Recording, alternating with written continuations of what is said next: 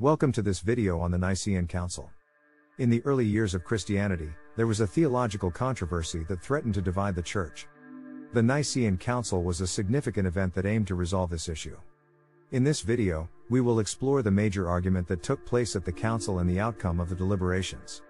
The major argument at the Nicean Council was about the nature of God and the divinity of Jesus Christ. The controversy arose from a disagreement between two prominent figures in the early Christian church, Arius, a priest from Alexandria, and Athanasius, a deacon from Alexandria.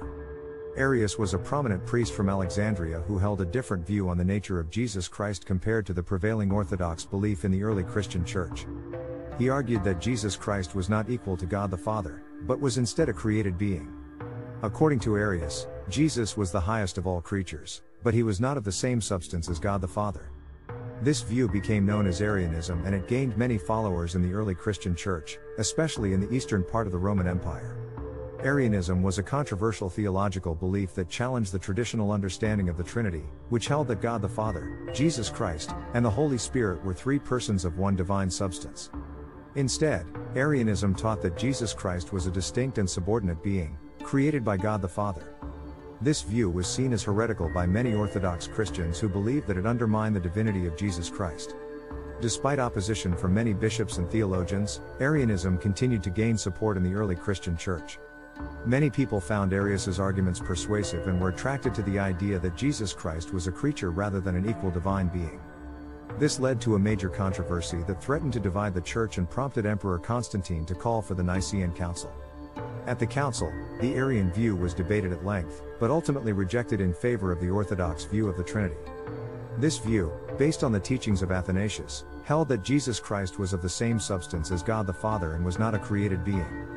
The Nicene Creed was formulated to express this view, and it became a central statement of faith for the Christian Church. Despite this, Arianism continued to exist as a theological belief for many centuries, and some Christian groups still hold to it today. The Nicene Creed is a statement of Christian faith that was adopted at the First Council of Nicaea in 325 AD.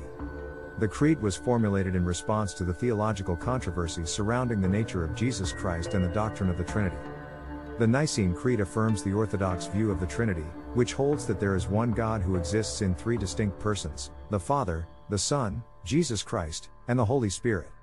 The Creed declares that Jesus Christ is the only begotten Son of God, begotten of the Father before all ages, and that he is of one substance with the Father. This affirms the belief that Jesus Christ is fully divine and co-equal with the Father in every way. The Creed also affirms the belief in the Holy Spirit as the Lord and giver of life, who proceeds from the Father, and in the Eastern Orthodox Church, from the Father and the Son. The Nicene Creed further states that the Church is one, holy, Catholic, and apostolic, and affirms the belief in the resurrection of the dead and the life of the world to come. The Nicene Creed has been and continues to be an important statement of faith for many Christian denominations. It serves as a symbol of unity and a shared belief in the core doctrines of the Christian faith, particularly with regard to the nature of God and the doctrine of the Trinity. The controversy threatened to divide the church, and Emperor Constantine recognized the importance of resolving the issue in order to maintain unity within the Christian community. In 325 AD, he called for a council of bishops and church leaders to be held in the city of Nicaea in present-day Turkey. The First Council of Nicaea was attended by over 300 bishops and presided over by Constantine himself. After a lengthy debate, the council ultimately sided with Athanasius and adopted the Orthodox view of the Trinity, which affirmed that Jesus was of the same substance as God the Father. The council also produced the Nicene Creed, which summarized the Orthodox belief in the Trinity and served as a statement of faith for the Christian Church. The Nicene Creed became widely accepted throughout Christendom and played an important role in defining Christian doctrine for centuries to come. The Council of Nicaea was a significant moment in the history of Christianity, as it resolved the dispute over the nature of Jesus Christ and solidified the Orthodox view of the Trinity. The Council also helped to establish the authority of the Church as an institution and the role of the Emperor in church affairs. In conclusion, the major argument at the Nicean Council was about the nature of God and the divinity of Jesus Christ. The Council aimed to resolve the dispute between the followers of Arius and Athanasius, and it ultimately adopted the Orthodox view of the Trinity. The Nicene Creed, which was formulated at the Council, remains an important statement of faith for many Christians today. Thank you for watching this video on the Nicean Council. This is the Nicene Creed. Believe in one God, the Father Almighty, maker of heaven and earth, and of all things visible and invisible.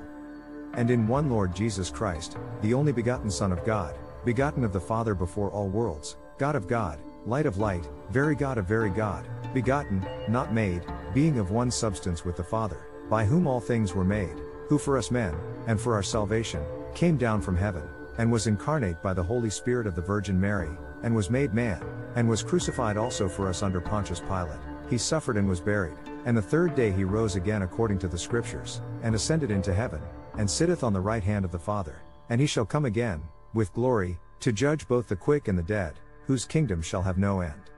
And I believe in the Holy Ghost, the Lord and giver of life, who proceedeth from the Father and the Son, who with the Father and the Son together is worshipped and glorified, who spake by the prophets. And I believe one holy Catholic and Apostolic Church, I acknowledge one baptism for the remission of sins, and I look for the resurrection of the dead, and the life of the world to come. Amen. The Nicene Creed is a statement of faith that summarizes the core beliefs of Christianity. It affirms belief in one God, who is the Father Almighty, creator of heaven and earth, and of all things visible and invisible. It also affirms belief in Jesus Christ as the only begotten Son of God, who was begotten of the Father before all ages, and is of one substance with the Father. The Creed also affirms belief in the Holy Spirit as the Lord and giver of life, who proceeds from the Father, and in the Eastern Orthodox Church, from the Father and the Son. The Nicene Creed further declares belief in the one, holy, Catholic, and Apostolic Church, the forgiveness of sins, and the resurrection of the dead and the life of the world to come.